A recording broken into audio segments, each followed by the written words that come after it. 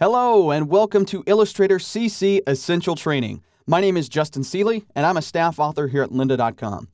In this course, I'm going to start you off slow by going through some of the basics of Illustrator like creating documents for print and web projects, and we'll also dive into creating shapes like rectangles and circles. Once we've got those basics taken care of, we'll jump right into the fun stuff like creating complex shapes using Illustrator's Shape Builder tool. I'll also be walking you through working with bitmap images in Illustrator as well, and I'll go through my personal workflow for tracing both photos and line art using the Image Trace panel. Finally, we'll go through outputting your artwork for both print and web, and I'll also show you how to use your Illustrator artwork in other Creative Cloud applications like Photoshop and InDesign. In short, this course is a soup-to-nuts overview of all things Illustrator, and by the end, you should have all the tools and knowledge you need to create rich and engaging artwork using this application. So if you're ready, let's jump right in and get started.